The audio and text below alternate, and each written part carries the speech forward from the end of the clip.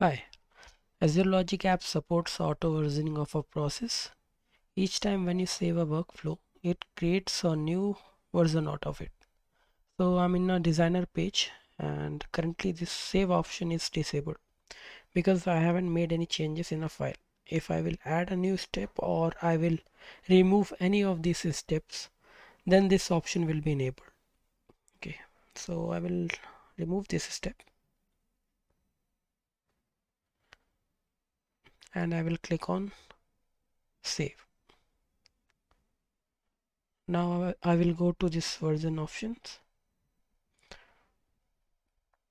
So you can see here it has created a new version at 12:23 p.m. Okay, let's say I want to roll back to this version. Okay, so what I will do, I will click on this one and then I will click this promote option